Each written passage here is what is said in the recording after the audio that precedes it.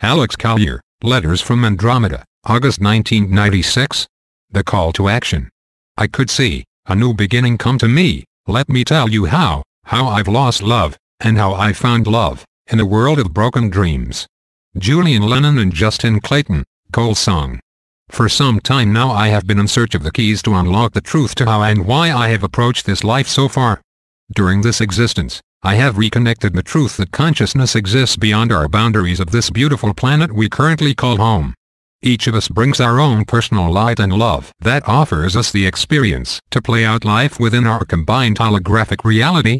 We now must bring about a new era of purity and peace, so that our true power of emotion can release the love that will ultimately assist all dimensional realities ascend consciously in celebration of the Prime Creator, the Isness. Let us unite in the realization that realities, extraterrestrial and terrestrial, have brought us together here and now. Let our existence validate that we Terrans are a reflection of other galactic races and that we must join in creating the universal truth that we are part of the combined whole that is creation. Let's focus on the idea that we as a human race have been toyed with for some time now and that we have been tricked into thinking patterns that have left us void of true reality. Space does not permit us to go too deeply into the ABCs of why, but the bottom line is that we face in the near future the return, in strength, of regressive beings who consider us their property. With next year's arrival of Hale-Bopp, this truth becomes our new reality if we don't prepare now. Now is the time to make those critical decisions that we all came here for in the first place. Remember, each of us brings with us important keys of knowledge that unfold into endless variations of experience, both realized separately and combined. Our true power is so awesome that those who work to control us are afraid and go about their agenda hidden from us in the shadows. All that is required is a call to action, pulling together all benevolent beings throughout the universe to bring under control those who have deprived us of our free will. Our benevolent friends from distant worlds and realities have come from far-off places, and from the future. They have determined that this time frame and sector in the universe is the hinge-pin for the anarchy displayed in their current reality. Realize that the concept of linear time involves the past, present and future running concurrently. Those races who are capable of time travel have shared with us that if we can change things here and now, it will greatly alter the future for all concerned. It sounds like a lot for us to bear, but the situation dictates that we must use all our resources and options available to us, if we are to celebrate a victorious outcome. Action speaks louder than words. I have asked myself, how can we go about this? Instinctively, each of us know we have free will of choice. Our ET friends remind us of this every time they state that they cannot intervene on our behalf unless we ask universal law. This is a key. We need to ask for assistance, but not for salvation. We are told that 10% of the world's population must join together in asking. Further, our friends are concerned because of our belief systems, religions, that we just might worship them. They want us to be responsible for ourselves. If we are to work hand in hand with our ET friends, we must learn how to recognize the players so that the proper protocol can be used in successful communications and coordinated efforts by all of us and our ET friends. One of the keys is that collectively we must convey to our ET friends that there are enough of us who realize the consequences to our actions, and that we as a race have no desire for babysitters. We already have more than enough gods to worship, so why would we want more or even new ones? We can use discernment and not look at ETs as gods. Unless they portray themselves to us in that manner, which would be deceitful on their parts. We do have to be aware of infiltrators and wolves in sheep's clothing. Many will see through this. We are creating a movement to find allies, who will stand with us against the aggressors who found ways to skirt universal laws intended to stop such intrusions. In hindsight, the issue was not that we allowed it to happen, but rather we were duped by those who desire enslavement. The problem is that our greedy elite and elected officials do not truly represent the population of the world. It must be our collective free will that rights these wrongs. Here is my proposal. We must start a serious drive getting the message out to our ET friends that we do require their help. Each of us must be responsible to put out the word given freely, from our hearts, of our free will decision to allow them to join us in turning back the darkness that is upon us. We have to do a lot of the work ourselves. We know that there is technology that's been shared by the regressive groups that give our own dark forces an unfair advantage. There are also regressive ETs behind the scenes that should not be here, that prey upon us and our children, while controlling our leaders like puppets, to manipulate us. These are some of reasons that we need assistance. Why? Because now that we have become aware, we need to even the playing field. Our cause is for love to reign supreme, but we just cannot expect others to do all this for us. It's not right. I have always stated to Alex that it pains me to no end that everything is so stacked against us and that we just sit here and do nothing about it. What's worse is that a small minority controls the whole show. We are not sheeple, everyone. Snap out of IT now, and do something about IT. Enough of us have ample information to know that we need to act now. I am not advocating that we just go ballistic overnight, but we need to dialogue now, as another means at our disposal. My proposal is to request open full diplomatic relations with our ET friends, so that questions more in nature to the situation can be discussed. While the current information and teaching are a great start, we need more specific information. For example, we need to hear from the Perscience, one of the most recent races to break free. We need to learn how they became enslaved by the regressives and what were the regressives' tactics. And, what was the sequence of events that lead up to the Perscience gaining their liberation. Further, we must embrace races like the Palladians so that they can feel more comfortable about our combined past. Why? Because some of them are out there putting their lives on the line for us and we don't have a clue as to the lives that are being transitioned on our behalf. This has all got to stop, and we need to move into a position of responsibility now. I propose that we start networking. That we locate the other Andromedan contactees, as well as others who have contacts with races that are also involved with the Andromedan Council. These people will be our first wave of ambassadors. They will deliver our proposals so that our ET friends will feel comfortable enough to come down and meet the world's true representatives, the common people, us. It has been a mistake for our ET friends to try and work diplomatically with our elected officials. Our politicians have proven time and again that their allegiance cannot clearly be interpreted as in the world's best interests. If it was, we would have transitioned this world a long time ago. We are the true leaders of this world, each and every loving being upon this planet. I am not saying that our ET friends must contact every person. I am suggesting that more than just the current contactees need to be brought into the bigger scope of events unfolding in this sector of the universe. The more contacted, the quicker the network will grow. Holding back from us because of our free will is fine, but once permission is given, the playing field changes. We must be presented with other realities so that our choices become focused and we can use our free will more constructively. If we can't meet face to face, then our faith will have to be our strength for us to make free will decisions. I suggest we unite the contactee ambassadors as best we can and start open talks in all directions. Our proposal must be presented to the Andromedan Council. We will encourage physical meetings with what I would term field captains who are aware and loving and who are recognized as common individuals from all over the world. They will establish further dialogue and meeting points with our ET friends. This assures that our planetary regressives have a harder time keeping tabs on the meetings. It is at this level that information will flow to gathering centers where it will be circulated out to all areas of the world. Other field captains will see to the dissemination and circulation of the information. Let me emphasize that each of you receiving this information is a leader. If you believe in the vision of what I am sharing, then you need to go within and focus your intent freely, requesting assistance by those ETs of a benevolent nature to come down and work beside us in turning away the darkness closing in around us. Be sure your focus is that we want them to stand beside us as equals, and that we fully understand that life will change with their acceptance of our request. Once we commit, we cannot stop. Each of us must start organizing others of like mind to duplicate our efforts. You can bet that the regressives have a jump start on us. You need to get out, promote your heart to others and take action now. Time is short. If you are a believer, then it is time to put your belief to the test. Speak your heart and learn to talk your walk. Each of us must do this. From the old to the young, spread the movement.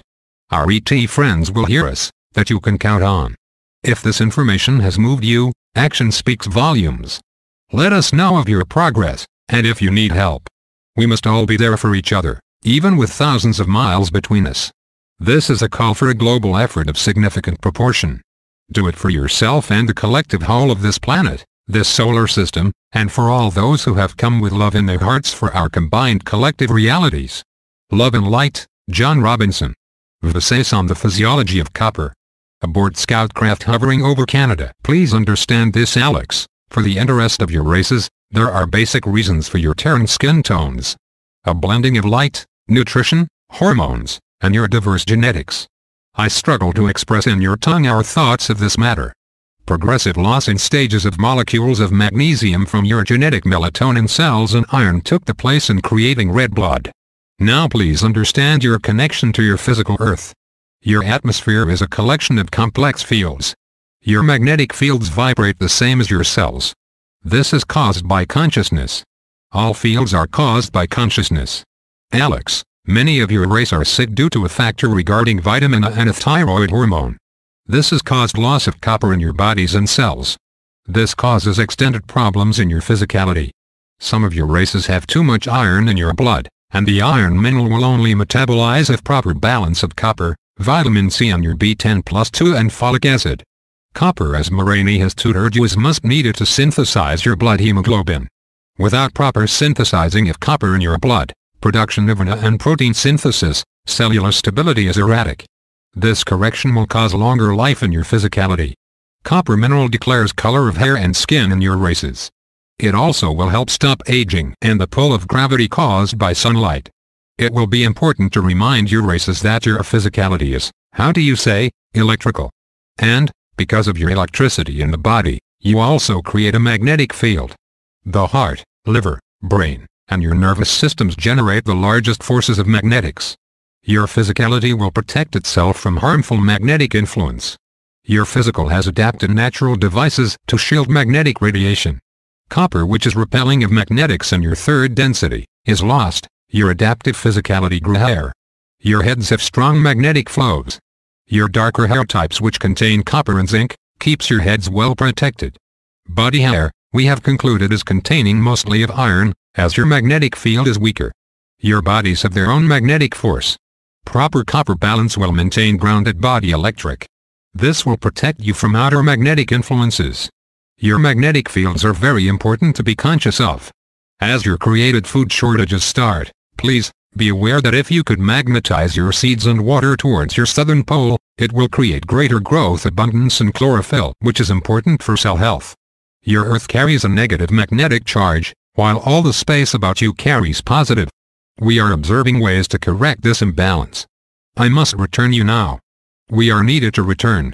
Be at 1 Alex. Versailles, July 1, 1996. History, War and Human Physiology. In your linear time of third density measurement, of 439,231 rotations ago, war on a grave scale occurred in your solar system. This aggression occurred against those on your worlds that include not only Uterans, but also those called Nibiru.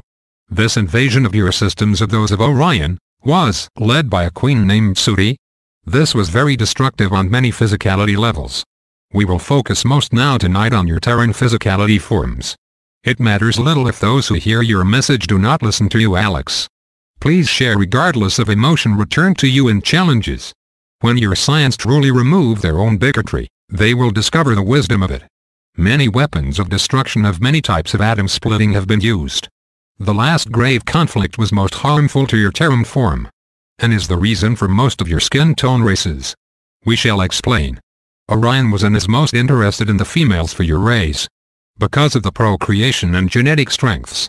We want you to share that much of your Terran history has been misleading in its truth by those who eventually conquered and control, in your solar system.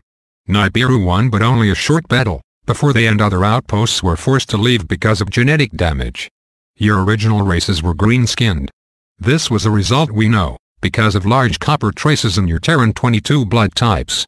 Also, your race's thyroid and pituitary organs were fully functional. The genetic damage to these organs was caused by radioactivity in air and all things of contact. For so many of your tears the air was angry. It caused in your races after the war, genetic memory of these organs being closed and almost atrophied. Your world experienced drastic changes in climate and massive magnetic frequency fluctuations. Your different skin tone races are a result of an edema damage to your blood.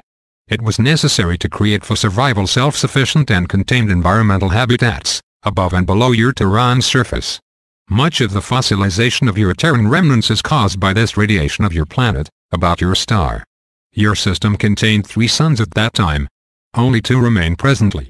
Your physicality in its original form contained a great balance of zinc, copper, magnesium, and iron minerals. Your true blood color was green, like your chlorophyll. Some even had a gold tint we have discovered. As such, your physicalities could survive in a high carbon dioxide atmosphere because of the skin color of green. Your stars in your system only effect on your physical form were in the color spectrum of orange, red and blue and green of your suns. Many of your Terran races were stranded in the surface and various districts on your planet. The genetic changes were the result of radiation damage. Your race went from color green, to red, to yellow, to black, then to white. Your white races were considered then to be genetically the weakest. As such, the survivors and descendants of the war were genetically altered and became white through edema. They were persecuted and forced to live underground only to resurface 5,508 rotations ago, to the surface of our world. Discover why your ancients draw green-skinned rulers and kings of your past. The copper bloodline is a small race on your world, but it is the strongest genetically.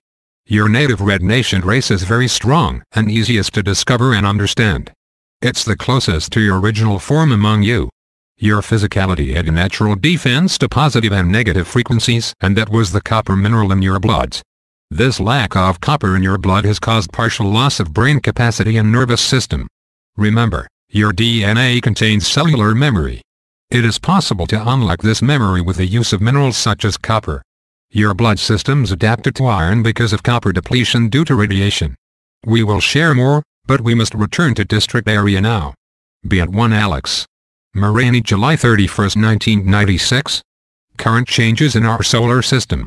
The universe is changing, evolving and creating right in front of those of us who are paying attention to what's going on out there. In the next few years, our solar system will discover itself, stretching its boundaries of self-awareness.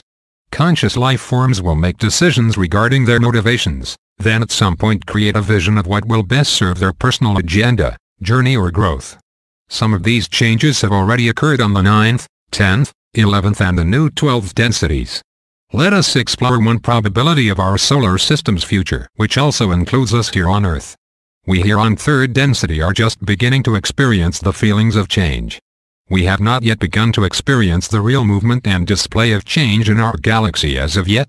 What will the changes be? How will we experience them, when and how? While these are all good questions, unfortunately, no one has all the answers yet. There is one answer to be considered, that is by the end of October 2013, according to the Andromedan Council, all consciousness will become 4th density. All consciousness that is 3rd density, whether it is on this planet or anywhere else in the universe, will be 4th density consciousness. Some of us will be carrying 5th density light bodies, and we will have experienced a natural pole shift on the planet of 70 degrees. It has been said that the new North Pole would be Saudi Arabia. We are about to discover the real power and love of creation, isness, God, generator of dimensions, whatever you choose to call it. What's been discovered and/or experienced since March 23, 1994 in our linear time is that the essence that creates energy that we use to create and manifest our belief systems can be found both inside and outside our universe. This is the first time it has been actually discovered by other dimensional beings. The Andromedans and other races are aware of other dimensional universes within our universe, some that are completely physical universes and other dimensional time continuum. They are also aware of their vibratory rate and other basic elements which are completely different than our own universe. All this fits together, so let's break it down and take a closer look. On March 23 of 1994, 19 suns in our galaxy went through pole shifts. The north and south poles of these particular suns experienced either a 90-degree slip or a 180-degree slip. The Andromedans see this as just a beginning. Out in the universe this event was a very significant event, while it may not seem like a whole lot here just yet. This was the first time this has ever happened, and it all happened at once. Indications that support this are the changes occurring in all the stars that are 8 billion years old or older. They also feel that our suns will experience a pole shift in our near future. Apparently there are things going there, but the specifics have not been shared with me yet. This phenomenon occurred simultaneously with the emanation of a sound and color frequency being carried into the universe from all of the black holes in our known and explored universe. For the first time that's ever been recorded, a sound and color vibration is actually coming out of the black holes. Nothing has ever come out of the black holes. In fact, they crush and pulverize any form of energy or light whatsoever. While they are still doing that, at the same time, sound and color vibrations is coming out. What is even more mystifying is that this frequency is coded with program data that is affecting all of the energy frequencies and dimensions in the universe. According to the Andromedans, there are 11 prime creational emanations in our universe. There are also evolutionary densities within each of the prime creational densities. Apparently, what is happening is that this new vibration, this 12th, is coming in and it is connecting in a very different way, all of the densities all the way down.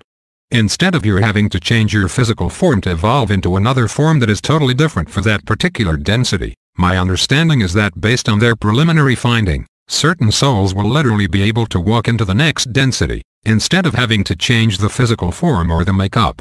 This frequency carries the color of aquamarine on our third density level, and another color on the other dimensional levels. Evidence of this may be witnessed very soon when the rains begin and the rainbows appear. According to the Andromedans, we will start to see the color aquamarine on our rainbows, so watch for this.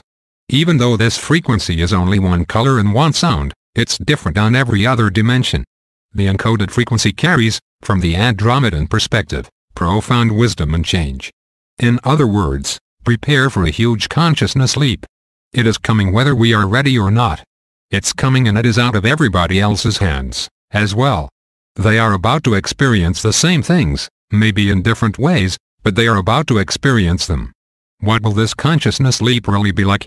How will we know that it has happened to us? Besides has said that it will be an awareness. It will be sudden to some and complete in its effect. A lifting of the veil will occur and you will remember your true essence. You will suddenly know everything. To others, it will be experienced and expressed differently. For some it will be slow, and suddenly they will realize that painting has been on the wall for 2 years, or the color of their car is white. Little things that suddenly they just become aware of in their environment. What has been observed thus far is that this particular emanation coming from the black hole is a holograph that is reintegrating present dimensional levels into a new frequency pattern. A lot of this sounds scientific, but that's how they, the Andromedans, talk sometime. The Andromedans are just now observing the changes on their level of consciousness, which are the levels 3 through 6. They are just beginning to feel the changes there. The same holographic frequency carries a different color to each dimension, as well as maintaining its new color integrity. The other colors here, what is here I do not know, it is not something that I can describe. My own personal experience, traveling with them is that once you go into 4th density, 5th density, everything different. Totally different. There are colors there that cannot be described. Our language here is extremely limited in dealing with the realities that are waiting for us when we make this leap. So it will be the first day of school all over again. The energy or frequency is consciously magnetic. In that as it continues to form and build its polarity, it is drawing the existing primary densities up to it. In other words, the single frequency is responsible for the conscious evolvement of all life on all present dimensional levels. It is drawing everything up to it. It contains profound awareness. It is starting to filter down into the lower levels of our densities. It has apparently changed the awareness level of the 11th, 10th and 9th densities radically, in a very short time. This new density also carries individual conscious awareness. New souls have appeared developed in awareness beyond anything known in our universe.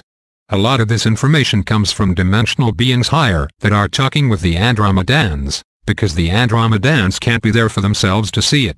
These new souls have not made contact with any beings on any density as of yet. They are in an observational mode. They may be the real first angels of our universe. There is no name given to them as of yet, because nobody knows what they are.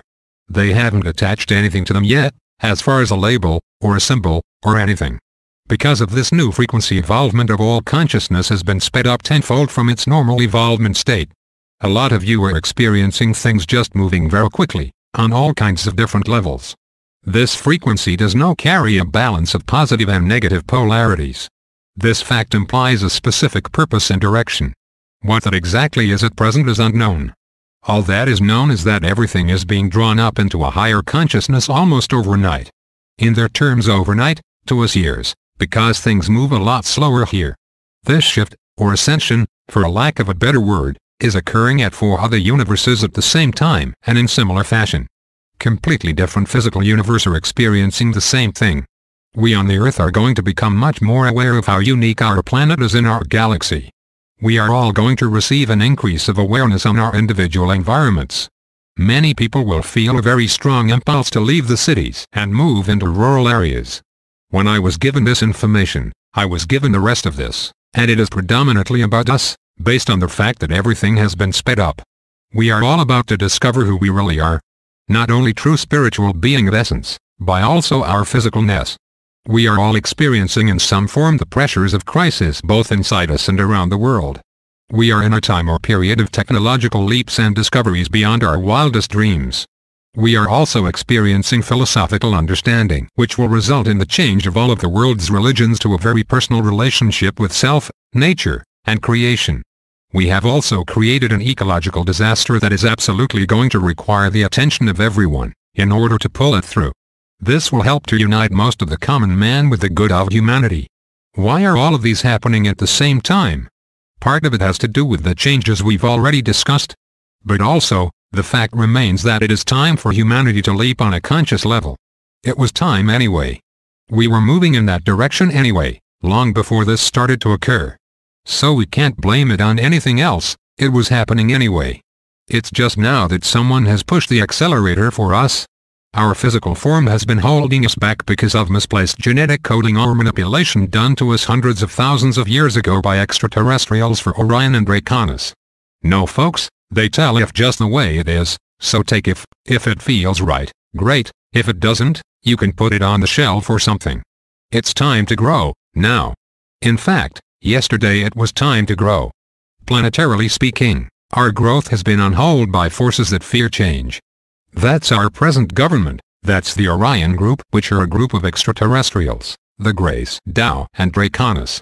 They have literally been holding this planet back, not only this one, but 21 others in our galaxy who are having to deal with the same kind of garbage that we have been dealing with. Who are just now beginning to find out, on some level, about how much they have been manipulated as well. So we are not the only ones. This is the restlessness that we all feel. Most are experiencing feelings and are seeing that our religious systems, political, as well as social and economic systems have not really evolved individually or interactively with each other to the point where they are serving the purpose for which they were created. In other words, we are seeing a lot of things simply falling apart. And particularly in our country you are seeing our government just throwing money at it. But that's not going to fix it. And actually is making it worse. Instead of reorganizing it and spending the time to figure out what the needs of the people are, they are just throwing more money at it, and saying that'll fix it. And it's happening all over the world. On different levels. We all know we need to cooperate together as a global family. But we are very suspicious of all leadership of this global government and or family. And very well we should be. It cannot be trusted. What is in place now absolutely cannot be trusted. We as a race, in the most fundamental way, are going to experience the most all-encompassing perception and understanding of who we are as individuals and as a global race. In other words, big shifts are coming. Big shifts that are going to totally change our perspectives on how we look at ourselves, how we look at our day-to-day lives, to look at what we are doing with our lives, what our goals are. Everything is going to change. Radically, and in a very short time period. What will this awareness be? It will be an awareness that in our efforts to always strive forward and create technology, comfort, and advertised packaged answers for all of our problems, we ran over our past on a freeway of ridicule and contempt, and enduring suppression of our ancient legends and myths. We cannot know where we are going unless we can fully appreciate where we've been. And there is so much denial apparently on where we've been that's one of the reasons we are lost as a society. Because it does not fix the control patterns or program patterns of those in control here. In other words, if it empowers us not them. It is time that our past as a planetary race was genetically created by extraterrestrial races. To shed light on all contradiction that we find in our ancient history and on our present identity,